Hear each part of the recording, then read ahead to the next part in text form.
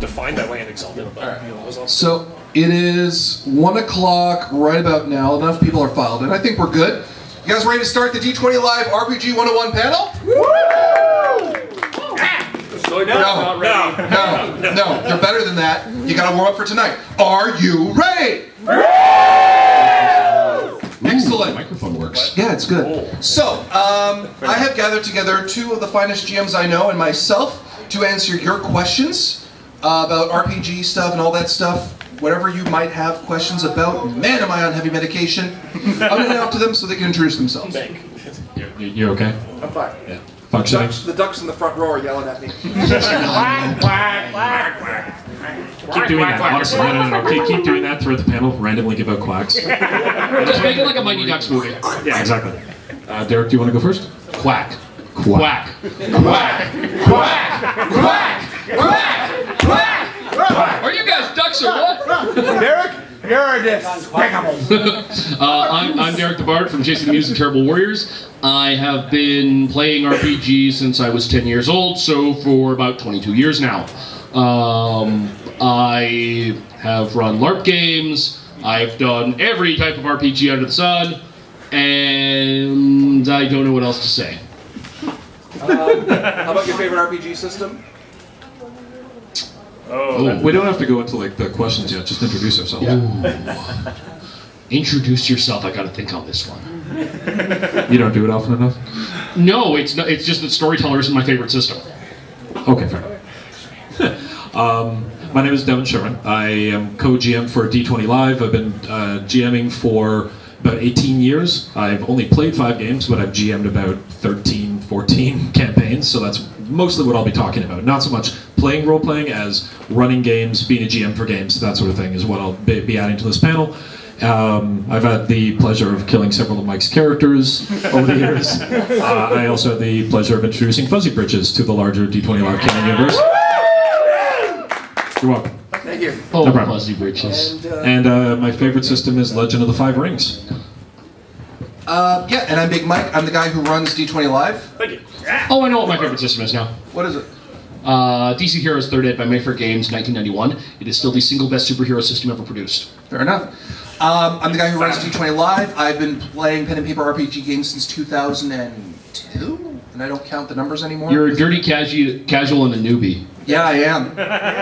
Scroll, you all are. Yeah, I am. And I have GM'd both of these men many times, and I wish to do so many more. As for my favorite system, yeah, it's still Exalted 2nd Edition. Still 2nd Edition. Most incomprehensible, most detailed possible combat system ever created by the hands of man. Do you like fluff? Because they got fluff. Really? Comparable to Rifts? So let me tell you about the time I took 15 actions in a single combat round with my Exalted PC. How about we answer the people's questions first, and we'll see where we go from there. So, who has an RPG question or a regular question? Okay, one guy at the back start up. Yeah.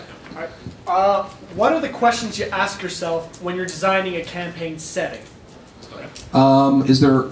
Okay, how much is it going to cost me to buy it from Paizo?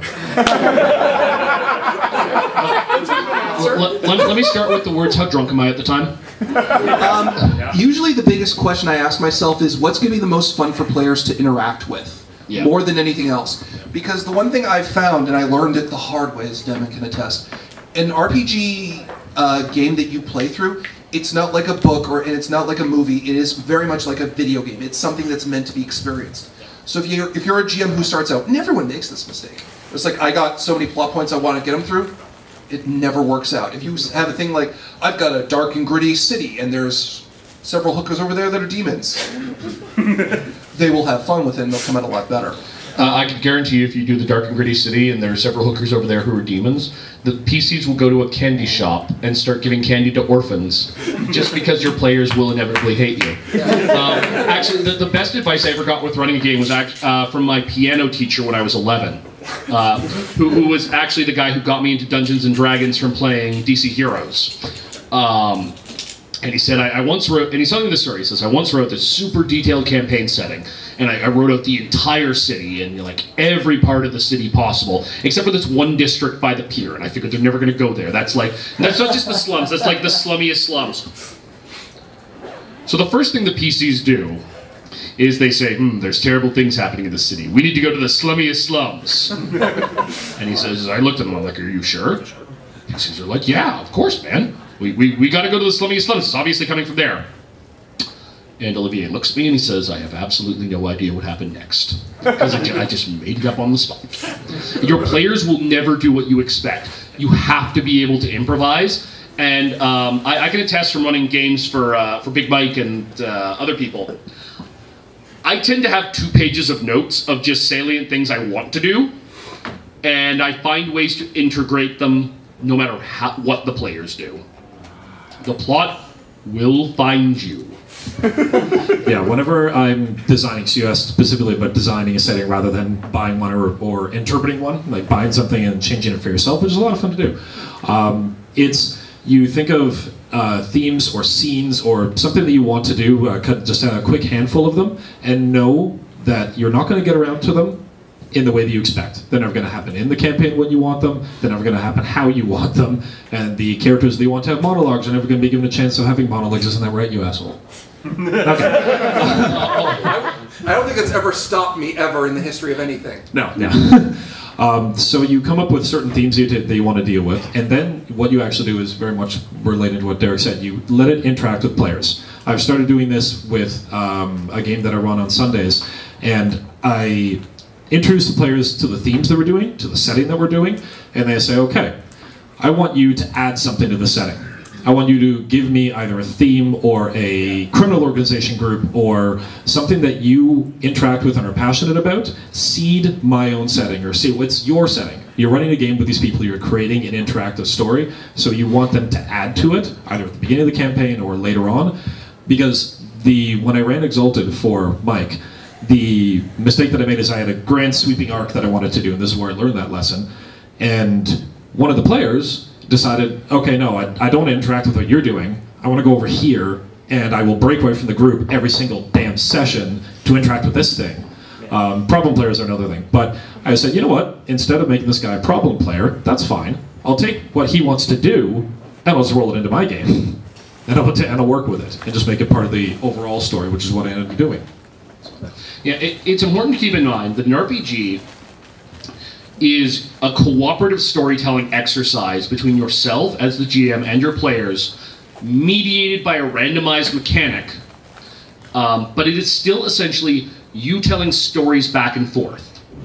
And that's really where an RPG becomes at its best, and at its most immersive, because it's something that we as human beings have been doing literally since we were cavemen. Is gathered around a fire, telling a story, and then someone adds something to it, and then someone else adds something to it. Yeah. Is your microphone still working? Yes, sporadically. Okay. It's a crappy microphone, and I haven't found the right part of the condenser yet. And you have to sort of swallow the mic. You have to swallow this mic. Yeah. So, I guess that answers that question. Does anyone have another one? Okay, so we run a D&D game at my college. Good luck. Oh, you poor fool. It's regulated. We actually have a really good thing going. We're doing a Fallout campaign right now. Ooh, ballsy. So the issue that we run into is we have a really good friend of ours. We like him. We hang out with him. He's a killer DM. And we don't know how to get out of Dodge. You mean, you want to get out of the game, or do you want to try and fix the game? We want to try and fix the game, because the game itself is, really cool. The Fallout universe is huge and expansive and really cool. But we don't, we're... You're kind of just stuck with the... Yeah. I'm assuming you guys have tried talking to him about it. Yeah. And it's not sticking? He doesn't get, he doesn't understand that he's a killer DM, but... He thinks he's just playing fair at that point. Okay, so here's what you need to do. You need to take him up for dinner, just you, and the rest of the people. You need to hang a big sign on the wall, and the sign says "Happy Intervention." And then you need to write down cards. And I'm actually quite serious. Is that one of the things that we often shy away from in RPGs, especially when it's our friends, is telling them when there's a problem, and we avoid it, and we avoid it, and that becomes a problem in and of itself. RPGs are best when everyone is frank and open with each other. Now, your DM is going to keep secrets from you because that's his job to make the story interesting. Players will keep secrets from each other because it makes the story interesting, especially when they're about to betray people or when they have a big reveal. But the structure of the game... You're basically just playing with yourself. Exactly. The structure of the game works best when everyone has a frank and open discussion. And if there are problems, you say so. And it should be... and you need to make clear that you're not being accusatory. Within this room, we're all friends, and we're all trying to make the story better. But sometimes that means pointing out flaws in the way the story is told and working to make them better. And if you don't make that kind of headway, you can always just min-max the hell out of your characters and cheat that way. I don't recommend that because that usually breaks down cohesion. But like Derek said, it's usually best to try and have one-on-ones, not to supplant anything you were saying because that's all really good stuff. But yeah, just happy intervention. Yeah, just happy intervention. I have no idea. Just don't pull a Henderson. I've never played any Fallout game. Oh, okay, all you do in Fallout is you max out your strength and your endurance, and you buy melee and unarmed. And then you just go around punching people's heads off. Pretty much. Or you max out your long-distance shooting and laugh at the universe. With, like, just one type of weapon and just put all your points into that weapon. And just me became a fucking medic. You are valuable in a Fallout universe. You're just not... Get better at being a medic so that he can't kill anybody. That's the trick. And then just get melee and stab people with scalpels. That's what I do. I have a character named Dr. Stab Stab. So I had... Charisma and seduce the super mutant. That works too. I had one of my players address this in a different sort of way. I was the opposite for a long time, where I didn't want to kill my players, specifically because I wanted them to enjoy seeing their character fulfill itself. Like, see the idea that what their character is going to be. So I would regularly fudge my dice rolls to not kill them if I didn't feel it was story appropriate. I had one of my players approach me and say, "Okay, I want a different kind of fun." And you can whenever you take your GM out and have this discussion, you can approach it in this way. Like, seeing characters die, and seeing characters die in horrible ways, like falling down a fire pit with horse traps and so forth, is a lot of fun. But you want to experience something different with the game, and don't be accusatory, as Derek said. Just say you want to try something different. I want to see where my character's arc will go, and by that extension, you need to stay alive. So it's just one of those, you're having fun, but you want to try something different. You want to try approaching the story from a different perspective, and approach the game from a different angle. That way they're not taking offense to it, and they're sort of collaboratively working with you to make the game better. Anyone have another question? Who was next? I can't... Starfleet guy. Starfleet? How do you deal with complete campaign derailment? Let it go. Let it go completely. I've had players waste half an hour in a bathroom. Okay, so... honestly? Oh, no, yeah, sorry, I I thought you were done. Yeah, because here's the thing. If the players have completely derailed your game, there's two things you got to keep in mind. One, you have actually achieved your goal, because you have found something that they wish to interact with. It wasn't the thing you intended, but it's still something within your world. Two, if there is a big, scary evil out there, it's going to come looking for them eventually. Let it grow. Let the timeline go in the absence of what they're doing, and let them interact with that, because they have chosen a part of your world to play with. And that's the point. Having fun. Yeah. I mean, here's the thing. Part of your job is also just to make sure that people have a good time. And if the plot goes off the rails, I ran a game where my players spent an hour in Pugmire trying to fight 3 cats, because one of the cats kept rolling. Pugmire is a game with anthropomorphic dogs and cats in a post-apocalyptic future that's kind of like Adventure Time. And they get ambushed by cat bandits. And one of the cat bandits just keeps rolling really, really well and keeps, like, hiding under one of their horses. Cue 7 rounds of combat where they're just trying to get the cat out from under the horse. And I'm like, oh my god, I have to do something about this cat, because the game is becoming dangerously close to derailing over just, we gotta kill this cat now. He's our arch nemesis. Guys, the game isn't about that cat, it's about another cat. He is a final boss. The final boss was my cat, and then Shane rolled a natural 20 and killed my cat. Don't make your pets the main villain. Why would you do that? before Mike goes on, I just want to say in defense of the bathroom scenario, it was a lot of fun to have a fantasy character interact with what a toilet is. Yeah, well, if you guys want us just to tell stories, we'll do that at the end. Yeah, sorry about that. Yeah, but no, that was fine, because you were giving me an example. Yeah. I'm just not going to explain this one, because that would take too long. Any other questions? I was 1 and 2, but you're first. And Yeah, okay. Okay, so my question is, I hear a lot about what Devin does. Mm-hmm. So he tends to add voices, extra side things like paper. Yeah, it's annoying. It's annoying when you GM with him and he's making you go your bar up and he vomits up blood. That was awesome. I heard about it and it was pretty awesome. Yeah, it was awesome. Yeah, I had to clean up the tray he vomited blood up on. Anyway, what do we got? The question is, how often is that important to how you guys GM? I know Devin does it, but do you do that often as like a side thing? He doesn't do voices. Except for Nauticus. It's a horrible lie. You do voices all the time. Yeah. You still do other things. It's up to you. The question was like, how often do you throw in extra fills, like different voices for NPCs or props or costumes or music? That's up to you. My best advice is don't overextend yourself when you get started. Play characters that you can play NPCs that you not necessarily can do the voices of, but you can let their mannerisms channel through you, and they're easy to differentiate. And as you go on, add things that you feel you can do safely without endangering yourself. Devin, in this story, decided to carry a blood pellet in your mouth for like an hour during an RPG session, and then all of a sudden, halfway through the session, he starts vomiting up blood in front of us as the DM. It's like, what happened? The king is dying. No shit, are you okay? That was the point. I immersed the characters. They thought I was in a lot of trouble. Yeah.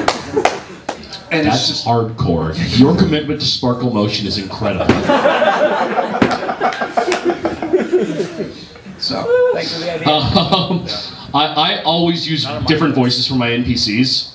I find it differentiates between NPCs. And it's a lot of NPCs of a certain type receive the exact same voice. I have one Mafia voice, and I use it for everything. Or any organized crime character, it doesn't matter whether they're Italian, Japanese, Russian, Chinese, Indonesian, Nigerian, South African, Peruvian, they all sound like extras from The Godfather. Yeah, see? I have a Scottish accent that I substitute for absolutely everything else. Demonstration. No, during story time. Before I get no worries. Yeah, and right now, for example, we're playing Regime Diabolique, which is entirely set in Three Musketeers, France. I am not using a French accent for every single NPC. How many people can you have talk like this? But why not? It's a very simple accent to do, eh? Twirly evil mustache. No, you could just talk like you are from Quebec. Every NPC is from Quebec. Next question. It's about, as Mike said, gradually building what I call skill set. It's I didn't do that at the start. What I started with was just music. Because for me, it was the experience of being a GM. The job of a GM is creating immersion for my players. I know I can't do voices terribly well. As I said, I really only have one accent, so how else do I bring them in?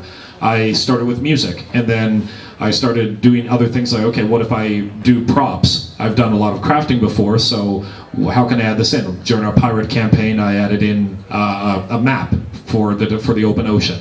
The coughing of the blood for King Uther's death was just how do I make this immersive for them and make them remember these sort of high emotional moments. And you grow your skill set. You introduce it slowly because you don't want to, it runs the risk of derailing the entire experience with too many props or music that doesn't fit the setting or sound effects that don't randomly fit the setting.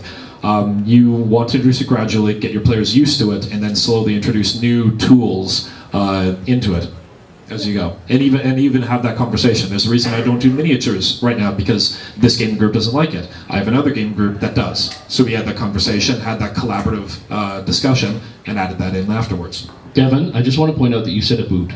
A boot? You said a boot. He did say a boot. You super Canadian'd it. Puts in. Next question? Who's next? It was that gentleman. That John? Okay.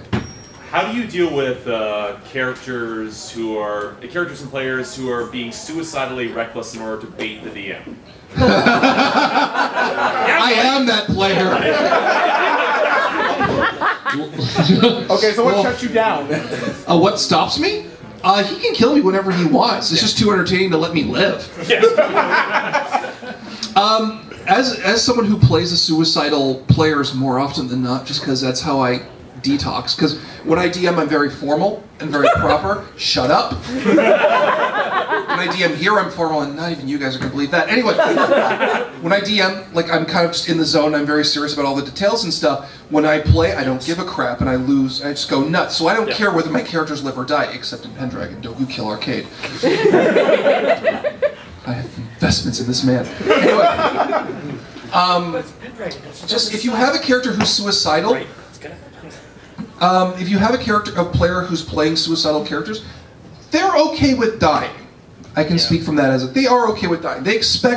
They're not doing it, as I've experienced from my own perspective, being that kind of player, they're not doing it to be to deter from the story or anything like that. They're just doing that live fast, die hard, die cool. A good-looking corpse. Yeah. Well, yes and no. Suicidal PCs can sometimes show players, reveal that a player is not having a lot of fun, or that they're having a lot of trouble coming up with a concept that really sticks for them. I know a lot of people, especially in LARP, will have these really, really short-run, self-destructing characters because they have a great concept, but they start playing them and they find that they don't execute well with the group. And and sometimes that can be solved with a frank discussion with the player. Sometimes it's a player trying to call your bluff on how deadly the situation is. And I've had guys do that. It's like, I want to stick around as the cavern collapses and steal some treasure. I'm like, dude, you know the cavern's collapsing, right? No, I think I can get the treasure. Okay, give me a dex check. Oh, look, you failed, you're dead. Or sometimes they just don't know where to go with the character. Yeah, they have no concept. Well, that's what I'm saying, is sometimes they'll play a couple sessions and they'll play the character out as far as they can tell. And sometimes that's natural. Sometimes you find that you've played out the story written within your concept and you can't think of where to go from there. And if you as the player, some of the onus is on you to talk to your GM about that and say, man, I'm not having as much fun. I think I played out the story I was looking to tell. And your GM, this actually happened to me the other day with my LARP ST. I said, look, I'm not having as much fun with this character anymore. I'm having some issues with him. Do you have any suggestions? And he said, yeah, I have this great idea for you. And he spent an hour telling me about where he thought my story could go. And I'm like, oh my God, I never thought of it from that angle. And that's part of that open and frank discussion between player and GM that can make a game so good, and the lack of it can break the game. A lot of the time when a player also is suicidal, it's because they're using the game to have fun, but not beyond have fun, relax. Like chill out from their very stressful life. And that's totally okay. That's what you're supposed to be doing. But I have, as a player, not Mike's group, a group that I get together with like maybe once every 1 or 2 months. They had long-standing, like consistent characters that they were growing.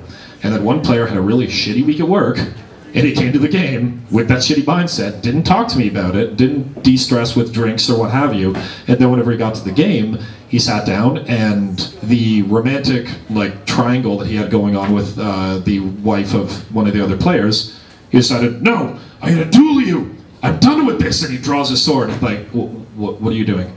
And he challenges him to a duel and ends up killing the other PC. And the players are just kind of sitting there going, what just happened? What? And he realized, oh, I have dishonored myself, and he committed seppuku. So now 2 of the players did it because he had a shitty week and didn't talk to me about it. I ended up rewinding that and redoing the game once he calmed down, but often it's about getting attention or relaxing after your week. You have to have that discussion with your player. If they see that happening, say, okay, what's up? Are you cool? You had a bad week at work, or they break up with your boyfriend, girlfriend, they just have that discussion with them. It's important. It's very doable and actually very recommended. And I've been seeing this, my friend did a thing called Magiscola, which is this Nordic-style live-action Harry Potter LARP. I have a lot of friends who went to that. Dude, Fox talks nothing about but Magiscola these days. Nice. And he was explaining it to me. He says, look, before the game, we workshopped our characters every single day. Every day after lunch and dinner, we got together out of character and we said, okay, what are we having fun with? What are you not having fun with? How can we help that go forward? And having those kind of discussions with your players before and after each game can be a huge asset to increasing the overall enjoyment of the game. Because people feel that they're being heard, and people feel that they can contribute something, and everybody is on the same page. And to make sure you facilitate the opportunities for that. It's not just after the game. Like, it's actually something that what you just said about talking to your player after game. That's part of what's in the session advice for GMs for the new 7th C 2nd edition. That's a very good system. Yeah. History and finding different ways to facilitate that. Like I have one of my players for our Exalted game. He realized that he was causing a problem, but didn't want to talk about it in front of our friends. So I said, "Okay, guys, here, like, give me feedback. How did you enjoy the session? What did you enjoy about it? Let's have war stories, kind of like the Derek's a LARPer, so that whole war story decompression after the LARP event, so you can like get back in your own headspace." But say, and if you guys don't want to talk about it now, call me later. Or email me. Yeah. Or do it like facilitate some way for them to get their feedback to you in whatever way makes them comfortable. In my case, it was a phone call, and have it that way. That's Chris's panel. Okay. I can Kool-Aid Man that room if you want. No, it's good. All right. So a few more questions. Who's next? Who's next? I believe it was just the young lady, and then we'll start. All right, yeah, we'll just do it. So it's sort of in the same vein of having problems with DMs and players. We had two in the same campaign. One was a new guy who wanted to kill everybody in our campaign immediately because he didn't get along with us. And the other was a problem because he's all of our friend. And he wanted us to go on a suicide mission to save an artifact that someone took from him.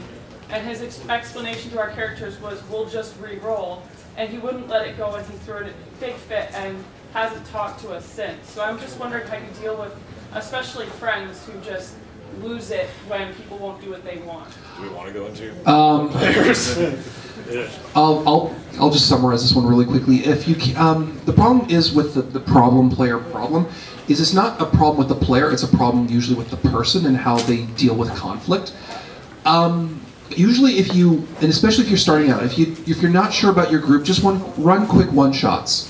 They're just very brief, don't take up a lot of time, and move on. And if you find someone in there who doesn't mesh with the group, just let them go.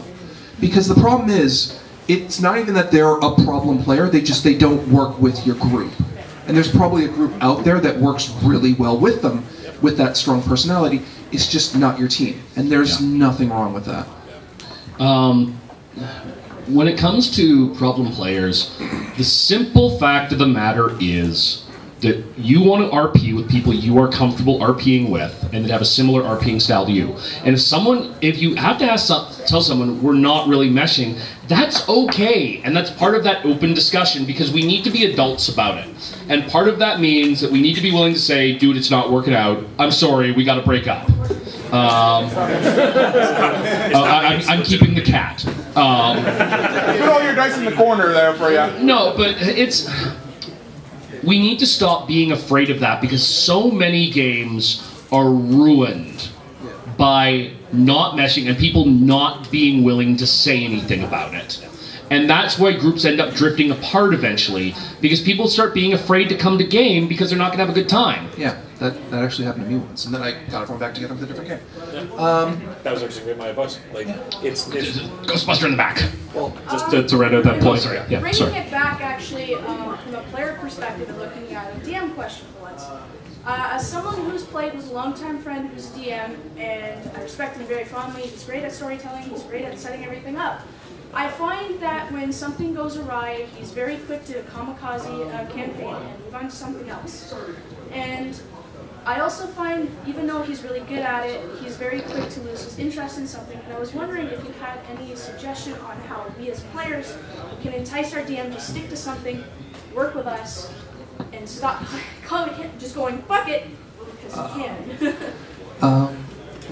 Is there a way to sort of convince him that it's good to stick to? This is something you guys are going to have to talk. You got to find out why he's ditching these. You have to find out why he's ditching these games. It could be because there's I don't know your friend. I can't comment on him because it could be just from he is legitimately getting bored. And he wants to just do one shots, and you just tell him to do one shots, and then you guys come back to the. And you guys just say, "Hey, we really liked this one story. Let's go." And we've talked it out with him.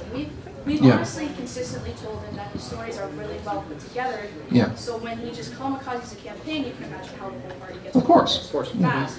And he actually did it last week to the point that I said I had to quit his campaigns because I literally couldn't take it anymore. He was kamikazing me almost every month. I would say stop letting him DM for a while. Yeah. Let him be a player for a while. Let him relax. That'll help him more than anything. One of the big mistakes that I made. Yeah. Pretend to be me. One of the big mistakes that I made with actually our group was I was running. Be right back. Go ahead. You have a top hat. Yeah, I know. This is a dangerous scenario. You gotta run out of your no, get rid of that. Why, citizens, are you worried that I'm going to get any go about it? There's a difference between swallowing the mic and doing other things. Being resident pleb.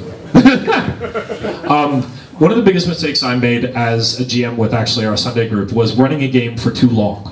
There were other players who were genuinely getting sick of it. I think Mike was the only one, and Tom was the only one who didn't get sick of it. But after 3 years, I got tired of the game. And right after that, I started going into a new game. I hadn't given myself a break, and storytelling takes a lot out of you. And I hadn't actually realized that, and I lost interest quickly, and I stopped coming prepared. There were long pauses during the game because I just didn't know what to do, or in a way didn't give a shit. So once I realized that, and that's a problem, they have to realize it either through the discussion or they themselves realize it. I took a step back and actually asked Mike, can you step up and start GMing? Take breaks with one-shots. He needs to understand why, and if he's kamikazing, and I've had that before, one of the main reasons is attention and control. They like having their play space, and if the GM suddenly is losing control of their play space, the players do something unexpected with it, or they're going a different direction with it, it's like, this is my story. And most would rather just get rid of it than actually work with the players. If that's the case, then you have that discussion with them saying, and you have, and honestly, let him recapture that interest in GMing by letting someone else GM. I pulled him aside, I said, do you need someone to help you? Because I was willing as a player to ask him what was up and, you know what I mean? Yeah. See if we could get the ball rolling again.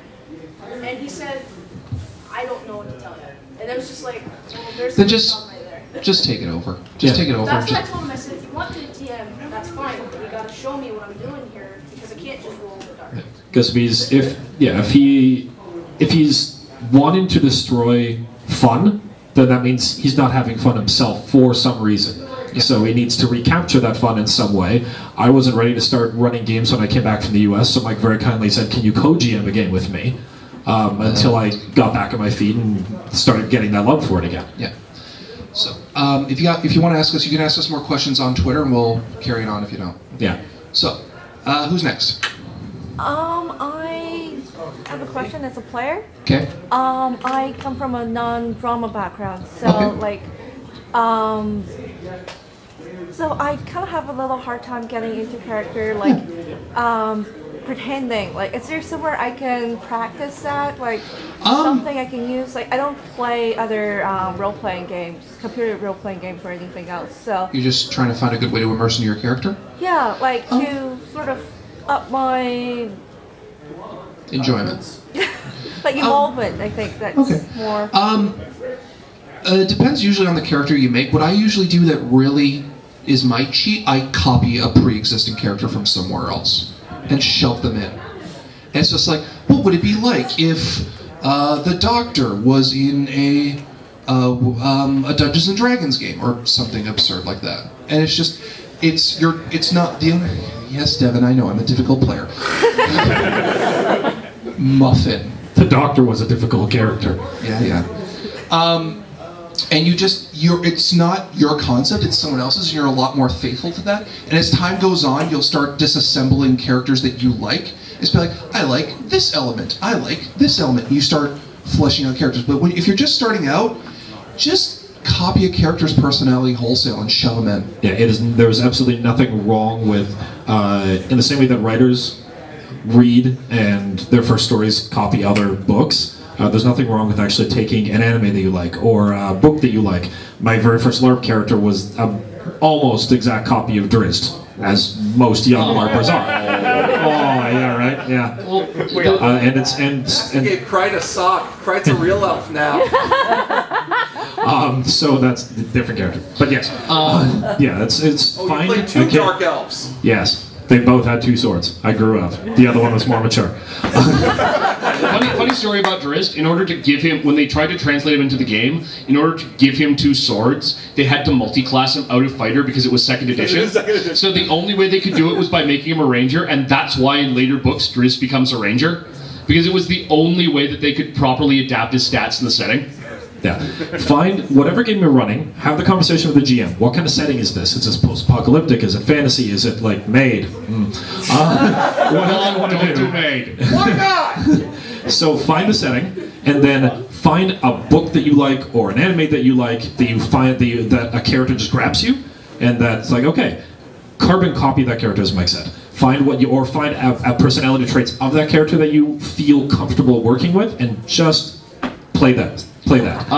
Or alternatively, there are a lot of RPGs based on fully licensed properties. Buffy the Vampire Slayer, Angel, Supernatural, Battlestar Galactica, Star Wars, where you could just play as these characters that people are familiar with, and it's not actually a bad place for new gamers to start, or for a GM to start a new group of characters, because these are people that you can watch TV and you already know, and it's a wonderful way to start RPing actually.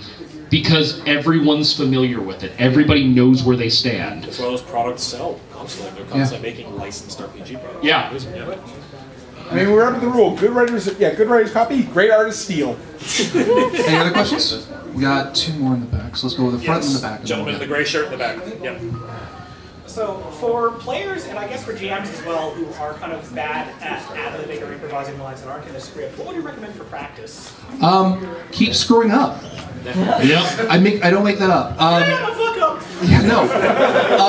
And that's okay. If you're basing this on like what you've seen in D20 Live, D20 Live comes after a lot of practice, and that's a performance piece. I flub so much stuff on my downtime, it's not funny. Well, it is for him. Because I'll be giving this great speech, and suddenly I'll say, the duck, no, the king, we're gonna save the king. Quack, quack, quack, quack, quack, quack, quack, quack, quack, quack, quack, quack, quack. Are you guys ducks or what? I'm a goose. See? And it becomes fun. And the thing is, too, if you don't know what to say, that's fine. Don't hold yourself up to some stupid high standard, because as time goes on and you'll immerse more into the character, you will flub those lines less, or it'll become part of your character's personality. But if you're having a relaxed game with friends, no one's going to care, really. Our buddy Tom White writes... It goes the opposite. Tom writes the most intricate scripts for his NPCs possible, and they are some of the strangest goddamn things you have ever heard in your life. So we're at one game where we're talking to President Obama, and President Obama is giving us this speech about how this evil dinosaur man has become king of all crime, and is now going to take over the world by stealing a football stadium, and how football is integral to his plan, and we're staring at him, and we're like, Tom, just to be clear, this is President Obama speaking? Yes. Okay. It's just this script. He has another one where his explanation for... The problem is, though, if you go into a script and it gets too long, your players will stop you, often in the most ridiculous ways possible. Yes. Spider Priest starts talking. PC pulls out a gun, shoots them, looks at me as DM. I'm not getting paid to listen to this shit. We frequently interrupt Mike's monologues. Yeah, we frequently interrupt Mike's monologues all the time. He had a character who's waiting 3 adventure paths to play, and the moment we walk... Get him! It's like, because it was one of our players walked out, we moved in, we planned what we were going to do, Mike starts monologuing, and you see the player going, 1, 2, 4, 5, that's a round, fireball. It's 6 seconds, that's the round. So it's, yeah. That round was 5 seconds. 6, that's right. Alright, next question, there's one back there, and we'll get to you, man. Okay. Oh no, 1, 2, and then 3. The Vaporeon in the back? Yeah. Okay, Sorry. the we had a problem with a person who was exploiting the rules. Okay. To be precise, he was using the animate dead spell. Okay. And a. Well, what system is this? This is 3rd edition. 3rd ed. See, I asked because Pathfinder and 3rd ed are different, Devin. So go ahead. But yeah. So he was using animate dead. He was also using a spell called Desecrate Land. Okay.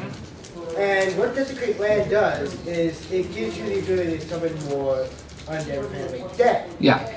The problem was the rules do not explicitly state whether or not the undead go away after Desecrate Land ends. Yeah. And so he was using that to exploit the rule, saying he can permanently keep the extra undead. There's a really good golden rule at the front of every RPG book I've ever read, and it is, these rules are not set in stone tablets, they're written on paper, you can change them. Your DM is the final arbiter of all rules. Yeah, that's what he's there for. Okay. Then tell him it doesn't work. Then if you don't like what he's tell doing, him the god behind it died and it doesn't work anymore. And if he argues with you, you say, look man, I'm the DM, my rules are final. And if he keeps arguing with you, you look at him and it's okay, your undead turn on you and you get eaten. So yeah. The two things I do. One, I've had rules arguments before. All right. In this instance, in this game, in this evening, it's going to work this way because I'm the GM and I say so. But we can have a discussion about it afterwards because you don't want to be looking through Google for whatever the answer is. Two, as a GM, advice one person or another, let them do it. Have the undead lose control, and then have a neighboring kingdom come in and kill all that undead, because you're the GM and you're control the story. Like that. And say, okay, well, now you've started a war because this undead army rose in the middle of this particular kingdom, and this kingdom doesn't like that. So they came in, and you know what, this is a fascist kingdom, or a crusading kingdom, and they killed all the undead, and look, now our campaign is controlled by fascist overlords. Yeah, good job. And it turns out that this culture has very specific burial customs. There you go. And they are very, very offended at you, and now you can't come back. Unfortunately, well, you can run away. Your undead can shuffle. The knights fall upon them, hack them to bits, and you escape. Or you can just turn around and say, hey, this ritual you keep exploiting has actually brought a dark god through. Now they're his undead. Good luck. Yeah, I mean, you can always you can do what I said, which is kill, or you can do what these guys said, which is basically take the story elements and make more of them out of it, and expand the story from there. And with a little creative RP, you can stop your players from trying to exploit rules because they will keep running into consequences for their actions. And have that discussion after the game. You are the GM, as Mike said, first page of every good book has that rule for a reason. It's the golden rule of these are guidelines, and you as the GM, the arbitrator, as Derek has said before. So you are in control during that evening because it's your job to instill fun, and if the player's not having fun because he's being a jerk, then stop him there and say, we'll talk about it later. That's like Mike's shirt said during D20 Live 2014. The DM Yes. is always The DM is always right. Right. Yeah. So, we got your question. Next up. Yes, you there. Sorry, I've never met you. No, we're not wearing the same bowling shirt, not at all. They're different colors, it doesn't count. No, it doesn't. Okay, since I've been hearing a lot, it just came up to me halfway through because there's been a lot of questions about difficult players. Yeah. But they're mostly the aggressive types. I just thought on that, I never asked before. How do you deal with the shy players, the ones who they want to play, but they seem intimidated for one reason or another? Shy players are fun. Shy players become your best players. They're the best players. Remember early Cassie? Oh my god. Because shy players, all you have to do is sit down and talk with them about their interests for 10 minutes. And you'll be like, okay. And you start throwing it in. And they start reacting to everything. And then as they start reacting in the meta, they start reacting as characters, and that pulls them in really fast. You have that conversation with the character, but don't do it at the table. Yeah. If you realize that they're shy, just have them interact with battles or have them interact with scenes, even if it's just 1 or 2 lines, so you can get through that session, and then talk to them afterward and say, what do you want to do with your character? Where is your character going? How do you want it to? What goals do you have? And then work it in. Use their story as inspiration, and give them King Arthur's brother as one of their kids. And it's the more you actually work with your player to really give them what they're looking for in the game, the less shy they'll be, because they'll find it too damn cool to not do it. Okay. Oh yeah, we had that. So it's him. And then, okay. Yeah. Just one major question. A friend of mine, tends to get really depressed when bad dice rolls go on, and I have no real clue how to talk to him about the whole thing. And he's a player as well, so I'm just wondering. I don't know, Devin. What do you do for me when I roll anytime? I laugh. Yeah, you laugh in my face. If your character's got bad luck, you can lighten up on the rolls for them and just let them role play their way through it. Or if they're role playing if they're trying to make up with it, like role playing really well, just say, you know what, you really set this up really well. Here's a fuck ton of modifiers. Yeah. Go. Well, one of the other things, and Apocalypse World Engine actually does this really well, is it doesn't equate a bad roll with failure. It equates a bad roll with complications. Is that if I botch a roll in Apocalypse Engine, it doesn't mean I fail. It doesn't mean I shoot myself in the foot or fall down a flight of stairs. It means that I may succeed, but there's a complication, a large complication, or I may not hit what I'm aiming for, but there's a complication to the story. And that's the thing, is to use dice rolls to influence the story. And too often we look at it as this pure binary of success or fail. It's 1 or 0. Yeah.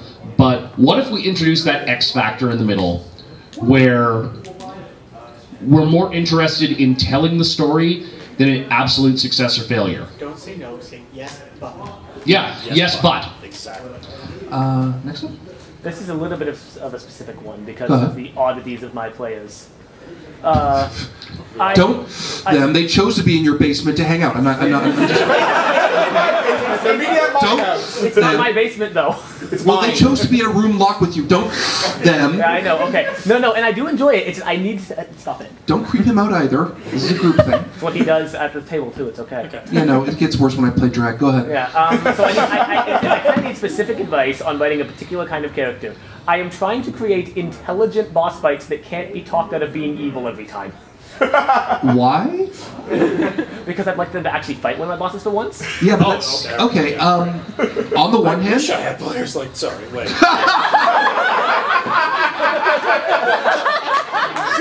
So much shit I'm getting on this panel because I like to murder things.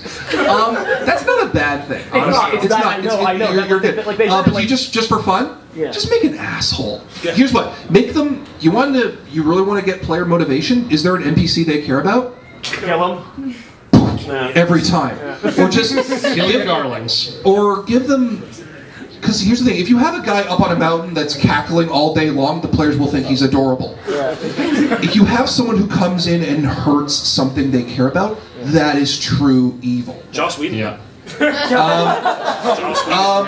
To use Harry Potter as an example, no one really hates Voldemort. Everyone hates the chicken pink. I can't remember her name. Umbridge. Bellatrix. Umbridge. Yeah. Everyone hates Umbridge because Umbridge upsets the status quo. She ruins day-to-day lives in a very minute way in the grand scheme of things, but she hurts the players on an emotional level. Yeah. You get that kind of villain, they will rip their heart out and drink from it like a chalice. Who do you hate more in Ghostbusters? Do you hate Gozer or do you hate Walter Peck?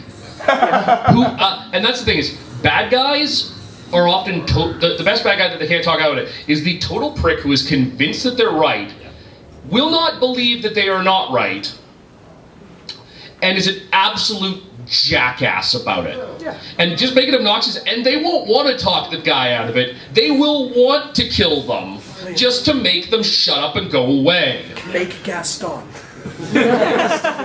Who annoys PCs like Gaston? One down there and then Jack. I'm sorry. How do you deal with player balance in terms of one player whose plot line might start to overwhelm the rest of the story? Well, yeah, this one's more for me because Devin doesn't know how to do this at all. I do. Yeah, sure. I rewrote all of Exalted. I know. To make certain that all the players in the story. Usually what you do is you kind of give them a clean slate kind of scenario. Yeah. Where it's just something where they're all kind of relatively new on the situation. Nothing where they all have an equal level of stake in, like you're on a boat, traveling somewhere. In this situation, not a lot of you have stakes. If you find one player has too much of a plot line, the other thing you can do is ask the other players, just like, look, you seem to be at the back a little bit. Is there any kind of plot line you want to do or anything like that? If they say, no, I'm fine at the back, cracking one-liners and killing things, then that's all you need to give them. Some players just like me at the back, but you gotta talk about it. You do. And draw the other players in. Don't even give the player who is grasping for attention a chance to interact. There's nothing wrong with turning to a player who is wanting to insert themselves in every scene or insert themselves in every scenario and say, stop, wait for a second. You're not being rude. Yeah. They're friends, and this is, again, as Derek said, a cooperative story. Yeah. So if this one person is wanting all the attention, you say, I'm going to give you the time, give me a moment, I'm talking to X, Y, Z player. One of the things that Fiasco does really well as a system is actually specifically moderates that, because people have to bid to be part of a scene. Yeah. And that forces people to, they can't be in every scene. They have to consider what they're going to be in, and it makes sure that everyone gets time to be part of the story. And here's the thing though, you're gonna have strong personalities at the table, you're gonna have weaker personalities or less extroverted personalities at the table, and your most extroverted out there players will tend to be the guys that get the most attention. And sometimes for groups, that's okay. But if someone is, but if you as a GM find that someone's not getting attention, ask them. If someone comes to you with an issue about not being able to get some cool stuff, or not being able to occasionally get the center, be the center of attention, or feel cool, or feel awesome, you do need to address that. But sometimes it can be as simple as talking to one player and saying, look man, I need you to back off a bit when Paul's trying to play his character, just to let him shine a little bit. Because we all want to feel awesome. This is escapism for us. This is an immersive experience. Cool. Does anyone have any more questions? Because we're going to try to go fast because we're in like the last 10 minutes. Yeah. So I'm a very new player to Dungeons and Dragons, RPG, all that. Yeah. And I have access to all the new Dungeons and Dragons books, but like manuals and all that. But I'm very overwhelmed. A lot of things go over my head, and like I have people who have worked through RPGs with me. But is there somewhere where I could start that would be a little bit easier and like simplified for all like this? in terms of like a rule system or rule system, or just to kind of get more into so you like want Dungeons to and do? Dragons? Are you looking for a different?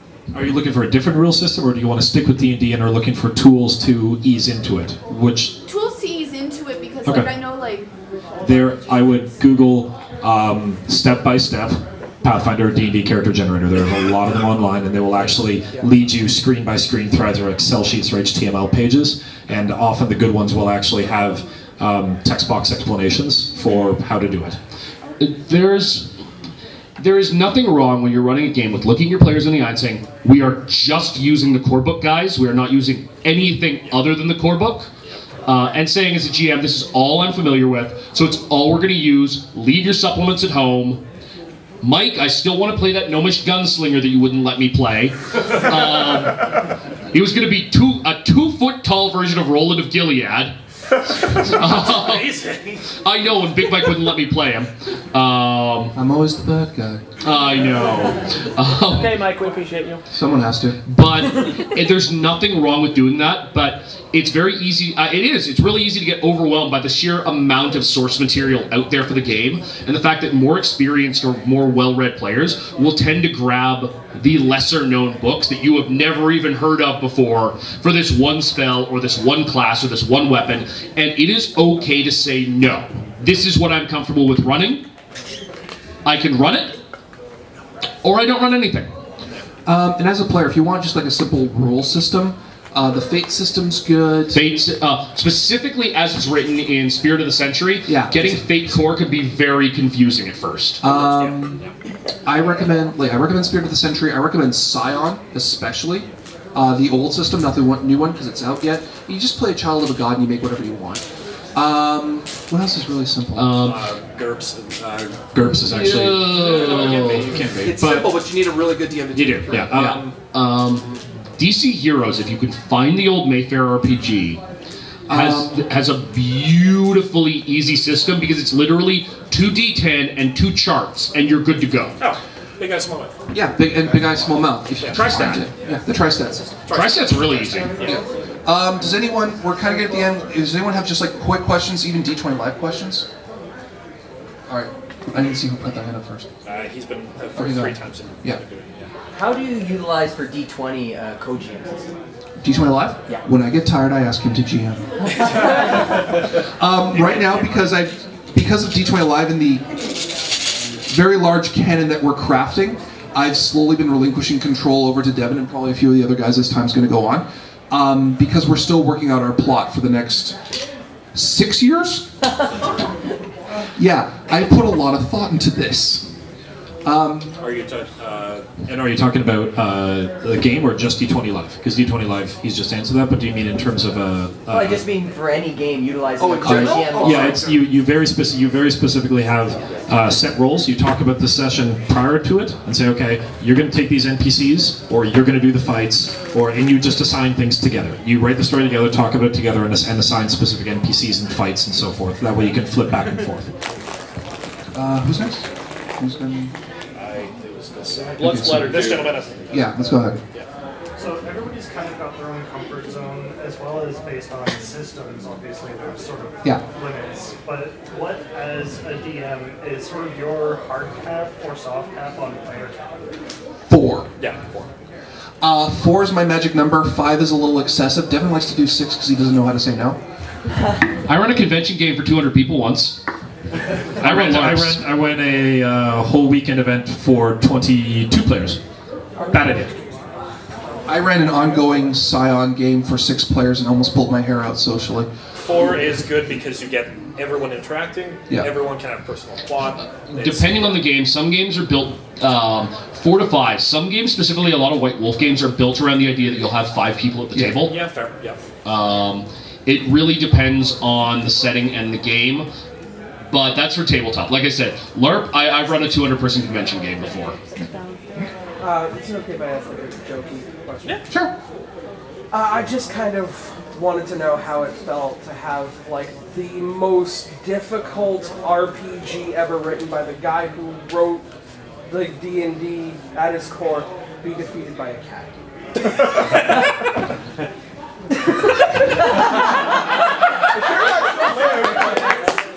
So are you asking, how did it feel to have Fussy Britches survive? Yes. When you see where Fussy Britches is going in the D20 Live canon, you will know how I feel about it. Okay? That is not... Okay, sorry guys, Fussy Britches is not showing up this year in the proper game. Sorry. She's busy. Oh shit! He didn't even let me use Fussy Britches in the live stream. That was very sad. The live stream that I ran. That was sad. Because she's busy. She can't have 2 Infinity Stones. Why not? It's overpowered. Because I have something planned. Yeah, go ahead. What's the most shenanigan thing you've ever done? You go first. What's the most what? Shenanigans thing you've ever done. So I ran a game called Survivor the Hole, which is all about a sci-fi reality show set about 3,000 years in the future on a planet full of garbage, where I dumped 4 sociopaths and told them that they had to survive.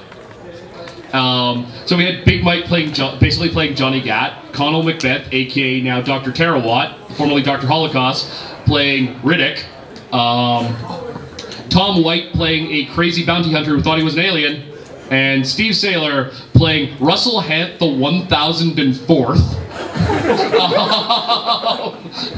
who is just a career survivor. And it was them, essentially, versus an army of production assistants. Because that was pretty much the game, was just them torturing the NPCs. Yeah. The most insane character I have, who's still alive to this day against all odds, is my Pathfinder ninja named Matthias, who plays in his Pirates game. Matthias is a ninja who grew up in like a full ninja thing and lived a very rigorous and very monastic life, and then learned piracy existed and took to it like oil and fire. So in one instance, he's gotten shot a lot with poison arrows because he keeps forgetting to check for traps. So finally, we find this evil demonic ship, and he sneaks on, and he avoids all the traps, and it's perfect. And he gets to the captain's log, which has all the captain's records, and opens it up. Arcane blast. You're welcome. Am I alive? How are you still alive? I come back to the captain, I just rip journal from my chest. Got the book, Captain. And the other one is Douglas. Yes. Shenanigans-wise, what about Nauticus? Nauticus isn't shenanigans. Nauticus is something else. He's a gift. And I'm taking him back to D20 Live. Yes! This is a glorious thing. Again, I don't play a lot of games. Most of my playing came from LARPing, which is why I did LARPing, so I could play because most of my tabletop is GMing. My most shenanigans GM character, took me a while to remember this, was a mechanic in a Mutants and Masterminds game. He was a complete improvised character because Mike needed to get his motorbike repaired. And I decided to be horribly racist, and I'm so sorry. I had a lot to drink. And he was essentially a bad Chinese stereotype mechanic pulled out of a lot of different anime sources and literary sources, who had a son that he decided to replace his foot with a wheel, but the opposite foot with a peg, so he never actually went anywhere, actually turned around in a circle. And it was a counterclockwise circle because he didn't actually get the wheel working properly, so it was only ever a counterclockwise circle. He couldn't turn around. Every single thing that Mike fed me, he was asking, "What does he look like? How does he act?" Was just this horribly racist man who called you a bishi and all sorts of different things. Yes, that was my worst. So it is 2 o'clock, so we are unfortunately out of time. We'll see you all tonight. Yeah, you will. Thank you very much, everyone, for participating in our the D20 Live first panel.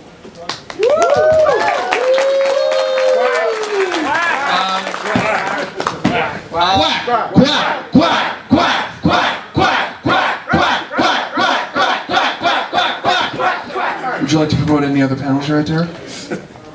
I'm on so many panels now. You guys missed my cool panel at 9:30 this morning when I did Saturday morning cartoons. That's not a cool panel. Hey, I was there. Shut up! Shut your lying commie mouth.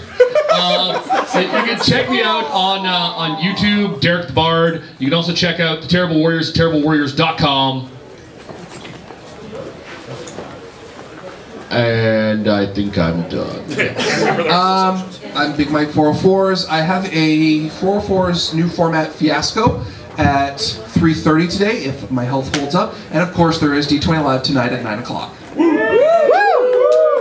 yeah, if you guys have more questions for us, talk to us on Twitter, on the D20 Live Facebook, or ask us at the con if we're not running around somewhere. Thank you very much for participating. Be seeing you. See ya.